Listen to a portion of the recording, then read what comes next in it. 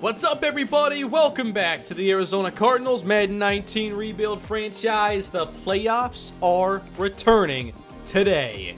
We take on the Tampa Bay Buccaneers, a team we're not used to seeing here in the postseason. They're much better this year than they've ever been in this series. This is a team that has some good offensive linemen, a couple good playmakers on offense. They have some standouts too on defense that I think are going to be pretty good. It seems like most of these players still have room to keep getting better, so maybe this will be a team we'll become used to seeing. Hanson Backus is going to be the quarterback we're up against today. He's a West Coast passer, and he doesn't throw downfield very well. Not accurate, doesn't have the arm strength, but he can run. That might give us some issues. We'll have to see, but I feel like we can close the gap and contain him pretty well. Rashad Barclay is the running back. I know we've heard of him, but I feel like it was on a different team. I just can't remember right now. Harmon Conley at wide receiver is a great possession receiver. And at tight end, Howard Barty is an 81 overall. I think this is a pretty good matchup, though, and we're going to see Jared Strojny at left guard dealing with Howard Iwabima and Gilbert Vaughn. That should be fun. When's the last time he was on our team? It feels like it's been forever. I know they have a good middle linebacker because it's somebody I was targeting. Josh McCarthy, 85 speed, 90 zone coverage. Right up there with Ahmad Burns among the best inside linebackers. Where this team is weak, though, is in the secondary. And against us, when we're on our game, you do not want issues in your secondary. I hope J-Dub's ready. We did not finish the year strong. That's the concern, is does that carry on into the postseason? Because we finished the year like 3-3. Yeah, it was not very impressive. We lost to the Chargers, who were really bad, and the Vikings, who were worse. So we better be ready because the playoffs are here and it's win or go home. We have some upgrading to do first. Ollie Kitchens. Oh my, a lot of upgrades here.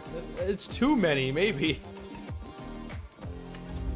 Next up, it's Duran Samuda, who got some good playing time this year with the injured Jason Lemon. Well, apparently he has even more points. Duran Samuda got a bunch. Huh, he wasn't Rookie of the Year, he was second place. Oh wait, it's 3 points, yeah.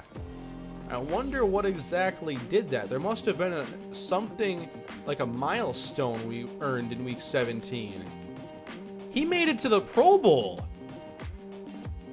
How did Duran Samuda make the Pro Bowl? He doesn't return kicks. He was a backup running back. I've got to see this in Pro Bowl week, whenever that's going to be for us. Wow, that's a lot of upgrading, though. It sure helps his career. I'm not mad at that. Walker Ono-Vaughn. Will he be on the Cardinals next season? We'll see, but he's among the best.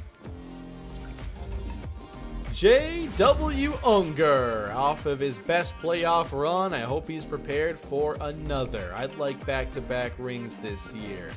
Pass protector next for right guard Roy Marpet. And Shakir Cosby, who put together another great season for us, will get the zone upgrade. Welcome to the postseason, everybody. Cardinals and Bucks here right now. It'll be hard to top what we did last year, especially capping it all off with a Super Bowl title, but we're here to make it back-to-back years. And can the Cardinals get this first win against Tampa? Here we go, everybody. The defending champs are here. And the Tampa Bay Buccaneers start with possession, tight formation, and they'll run it. Cutting out to the right and coming down to make the stop. We have Frank McFadden. The Steelers had the league MVP, and they are already out of the playoffs as they lost to the Titans, 21-20.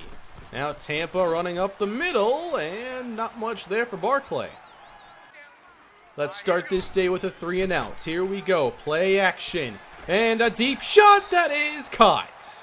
20 yards from Backus there in the slot.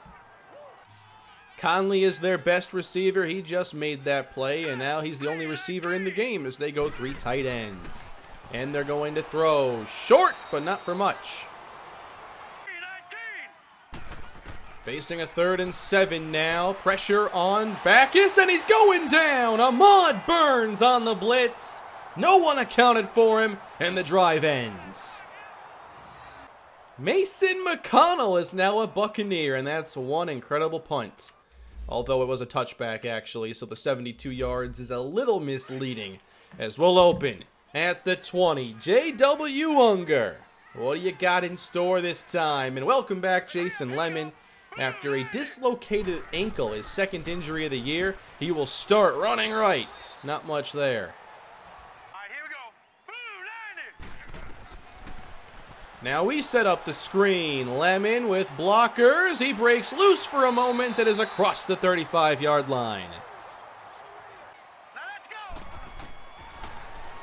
Here's 1st and 10. Now they brought an extra defender. It didn't help him much, and that pass is hauled in.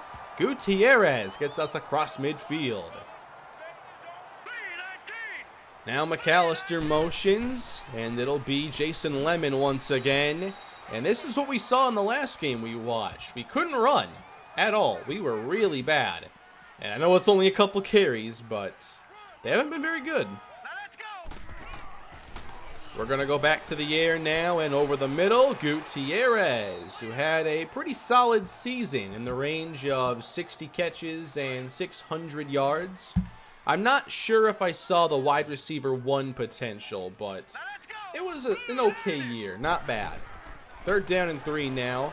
And Unger's going long with this one, finding Onobun. 17 yards.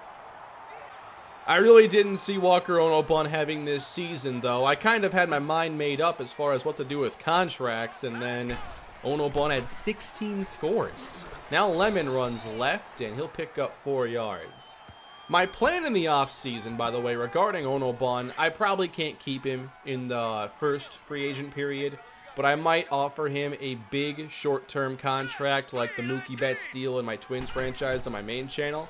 Here's Unger, 2nd down. Good catch, Onobun. I know he's going to be regressing, but it shouldn't take him out of being an elite receiver for a long time.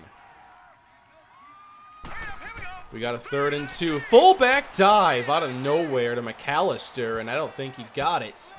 We're going to be kicking this. The field goal is good, so a 3-0 start for Arizona, and Tampa Bay gets it back. Sack for Deontay Wallace. Both him and Burns end these first 2 possessions, and Arizona's back to work. All ready to midfield. Jason Lemon for 3. 10 more to Brian Gutierrez, showing he can handle the volume. 8 yards now to Walker Onobun. 6 for Lemon. This is going pretty well. Can we move the chains now? We cannot. 2 field goals on the board now. All right, Tampa, nothing going their way offensively right now. And more pressure off the blitz. That's 2 for Deontay Wallace. The $50 man making plays here in the postseason. And now backed up at their 16. Looks like we're playing some cover 2 here, so could be some room underneath. But they'll run it, and they're not getting much with Ahmad Burns in the way. 3rd down and 18 now, a long way to go, and they will settle short. Wallace out there to make the tackle near the original line of scrimmage, and the Buccaneers have failed to do much against this vaunted Arizona defense.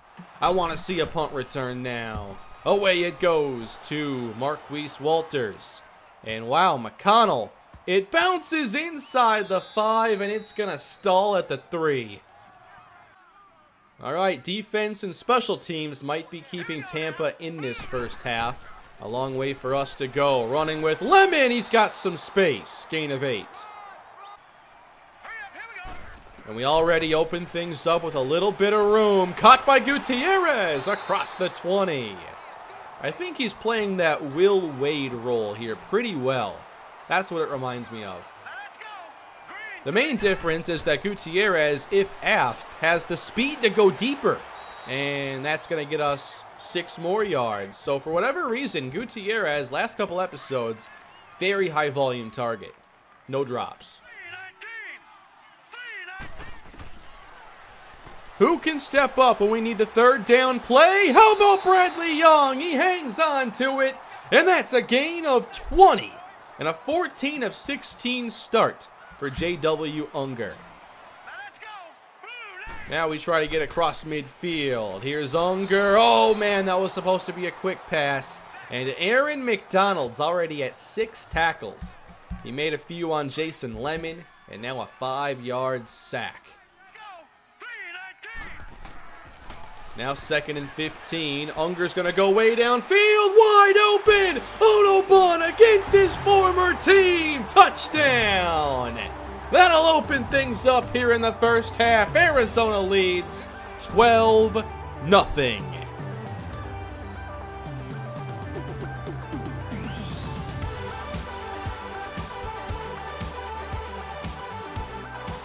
This is spelling trouble for Tampa. Their offense has looked really bad to start this game. They've been pretty terrible. And they will open now in the I formation. They'll try to run this outside, and that didn't work either. What's your next idea?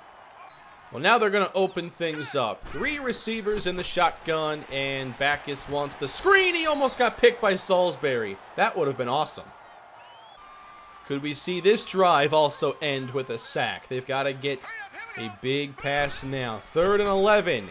Play fake. Pressure. Salisbury's there. He won't get the interception, but he will have the 3rd drive-ending sack of the half. Might want to gas up the plane at this time and start figuring out where you're going to be having your vacations, because this Buccaneer season could be ending soon as Unger is sacked by Connor.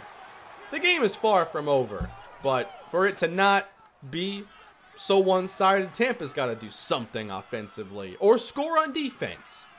That's happened a few times too many in this series. Now 2:45 to go in the first half. Unger to the outside and open. Kitchens. He's taken down near the 35 of Tampa. And Unger's already at 222. Down to 2 minutes to go in the first half, and Unger gets it out quickly, and Kitchens gets us 6. Already in field goal range, hoping to get a little further. 3rd and 8. Unger's got to be careful. Gets it away, and it's hauled in, but shy of the marker is Bradley Young. So Tampa might get a little 2-minute drill chance here. We're going to see. And they need something offensively. Not one drive of theirs has shown any promise. And for some reason, they're going to open this drive. 3 tight ends. What is this offense? This is your 2-minute drill? Well, they're at least throwing. Not getting far, though. They've only thrown it 6 times. We have really controlled this clock. 26-yard line now, clock ticking down. Backus. Now he throws long, and he's almost picked off. Howell should have had it. Surprised Wallace didn't. 3rd down now from the 26, and that's only going to get a few. This dink and dunk offense is not going to cut it. I'm not so sure that we're not going to add more points here in this half. Let's see. The best player so far, maybe Aaron McDonald, but otherwise, I think it could be Mason McConnell, who almost had that blocked. And it's another booming punt into the end zone. I just want to see our approach here. I think we should be aggressive. A full minute to go, couple timeouts. Unger going outside with it, and Kitchens cuts up with 7 yards. Got to get some bigger chunks, though, with the time remaining on the clock. Unger going to slide right and throw it dangerously over the middle. We could always play it safe, too. I think a run here is possible, but it's going to be a screen instead that gets knocked away. So Tampa's defense, they haven't been great, but this game could be a whole lot worse if not for the things they've done well. 40 seconds left now. I'm not sure what the Bucs will attempt here. Well, they are in the bunch, so it suggests they might try to get down the field. Backus, screen, looking for a block, and he's got one, and he'll work his way ahead for a 1st down. It's a good start. still need about 25 yards. They're looking for it right here. Intercepted. Let's go. Aaron Howell will not be denied. What an elite talent Aaron Howell has been. Phenomenal ball skills downfield. That's big time, and I think we might have a drive of our own now. J-Dub in the offense. I wouldn't come out here and run it up the middle. I'd throw it downfield ourselves. We already got him down there once. And now, too many screens. Oh, come on. Yeah, now I think we're just going to end up playing it safe. But a very good first half for Arizona. We protected the ball, and most importantly, we didn't allow them to do a thing offensively. On to the second half, everybody. Arizona in full control, but the scoreboard, doesn't indicate that it's over. It just already feels over. And we're working downfield now, but a sack. And a pass to Gutierrez, who's been pretty key today. 13 now to Kitchens, 7 for Lemon, thrown away from J-Dub, and that was a conversion. 3rd and 3, we only get 2. We have a chance to really separate, but we're just not. I love watching games like this where our defense is so dominant. It's fun to focus on the opposing offense. I feel like we're always watching ours, but when the other team just can't do a thing, it's amazing. Dumped off. Oh my goodness, Ahmad Burns. What a hit. Especially in this current era of, like, spread out offenses and the high-flying scoring we see and all the rule changes. I love watching teams that have this dominant defensive play in the postseason, whether it's real life or in Madden, but like when the Seahawks were at their peak, I thought that was so much fun to see a team just so dominant. And they were the type of team that could tell you how good they were and then back it up on the field. I loved it.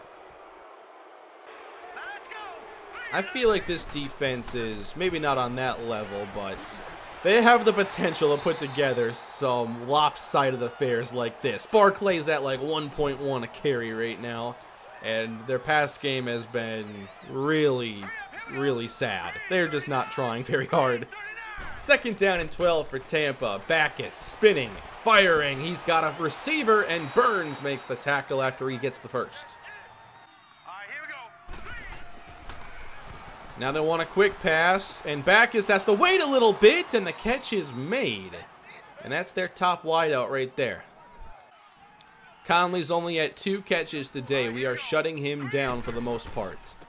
And this is a run to the right. Something here for Tampa, perhaps, as we are already getting toward the end of the 3rd quarter. Tampa Bay's now inside the 30 for the first time today, and they'll run this off tackle. Wallace in pursuit, along with Trenton Barton. I form now, and they're going to go with the fake. Needing 2, Backus chased to his left now, and he's going to be able to break outside and get the first and more. That's a big 9-yard run. Tampa sure taking their time, though. They haven't really gotten any big plays. They don't really have a choice. It's Backus against Vaughn, and he's going down. A sack for Gilbert Vaughn. Back at the 25. Last play of the quarter against the blitz, and very good wrap up by Holiday. That'll set up a very difficult 3rd down. You can settle for the field goal here, though. I think they'll try to get a big play, though. 3rd down and 16. Backus spins out. He's going to run with it now. Salisbury pursuing. He's going down. And he's sacked. It's another loss to end this drive. 6 sacks on the day for Arizona. And that will make it 19-3. So for Tampa, I think their hope rests on their defense getting a big takeaway on our half of the field, like right here. Lemon on the toss, gets to the outside, spins free, not done, still going, oh my! Why did that defender have to be there? I wanted to see him break out of that engagement. Ooh, good wrap up now, and trying to strip the football. That's going to be something we have to keep an eye on. No sudden turnovers of any kind. This looks like a pass to me. Samuda checks in the game. And Unger's got a wide open man. Ono Bun, the former Buck, gets us into Buck territory. I think that I might have been different with my contract situation if Ono Bun had been doing some of this stuff more often earlier. Like, there was a lot of talk in the comments, like maybe it's worth it to trade him. I wasn't going to do that mid-season or anything, but he was kind of just being an above-average possession receiver for a while, and he was pretty good. You know, I thought it was similar to what Anquan Bolden was doing in, you know, best years of his career. But now this year, we've seen more of the deep speed and the big passing output. That's overthrown. So yeah, even at 29, like, a player like Ono Bun is still worth a $60 million contract. But now, it's how do we get it to work? What does it take? We already gave out one at the same position. Third down. Chains move, Kitchens. It's a good possession, though, getting down the field, using up some plays. Good juke from Lemon. The running game with a resurgence this week. Split backs now on third down. Lemon goes out. And Unger with time. Oh! A defender got his hands on it. We did not miss the kick, though, so back to a 3-score game. Tampa, it's not looking good. I'm looking for a turnover here to seal it. That's what I'm waiting for. Backus wants a screen, intercepted! And back the other way to win it! Jarvis Salisbury, pick 6 for a defensive end. We saw Bosa do it off that hit in the Super Bowl, but this was just a clean pitch and catch. Jarvis Salisbury, let's go! I've been waiting for that play a long time. Well, now they're going to open things up. 3 receivers in the shotgun, and Backus wants the screen. He almost got picked by Salisbury. That would have been awesome.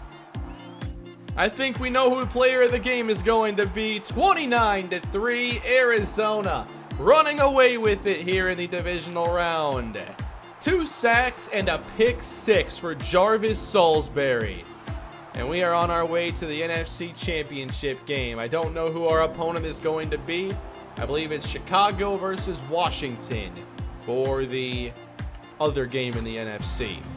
But let's finish this out, Arizona. That was fun. When we play our best brand of defense, there's no better team than us. Final score, 32-6. They never really had a chance in this game. A lot of teams that don't make it to the postseason for a long time end up with performances like this. You've got to learn how to win games in the postseason. The Buccaneers aren't there yet. While we've been here a while. This ain't nothing. We won a Super Bowl last season. And we're going back, hopefully, for a second one. Well, third, but second in a row. J-Dub did a very good job today. No turnovers. Lemon ran for a full 100 yards. And I thought the receivers, they all pitched in and did really well. Gutierrez, 8 catches. Kitchen, 7. Ono Bun, 7. Bradley Young, I feel like he's been a little overshadowed this season, just with Kitchens doing what he does and Ono Bun really being that #1 wide receiver. But I feel like we can still get some high-level play out of Bradley Young in the future. And Jarvis Salisbury, what a performance from him. Always fun to see a defensive player take over. And this is exactly what I expected. The Chicago Bears are the last team between us and the Super Bowl. It might be snowing at Soldier Field or Bears Stadium now. They have a new stadium, I guess. I can't picture the Bears or Packers ever playing in another building. This is a really strong team, though. Bryson Anthony doesn't make a ton of mistakes. And he's got Jarek Payne, Perry Kelly, Chandler Cummings. This is not going to be Tampa's offense. This team is much stronger. Although their defense might be lacking. So this could end up being a higher scoring game than usual. We'll have to see. I think both teams will be in good position to throw the ball a lot. And we'll see what kind of game we end up with. This is a really good offensive line too. All right, it is Bears and Cardinals next time. Big injury here for Willie Maggot. He will not be playing for them. If Still have Roquan Smith. In the secondary, Gregory Boyd is okay. Secondary is not their strong point. I can't wait. One more game, and then we're seeing who's going to the Super Bowl. But who's left in the AFC? I'm curious. The Titans and Jets. All right. If we win, we can meet up with Joey Bosa or one of the strongest up-and-coming teams in the New York Jets. There are no sleepers remaining. I feel that all these teams are really strong. The Titans were a 10-win team, but they got a solid roster, I feel. We helped them out with that. But next time we take on the Bears, I can't wait. Thank you all for watching this episode of the Arizona Cardinals Rebuild Franchise. Please leave a like, subscribe to the channel, and let me know down below, do you think the Birds are returning to the Super Bowl? Have a great day, and I'll see you soon.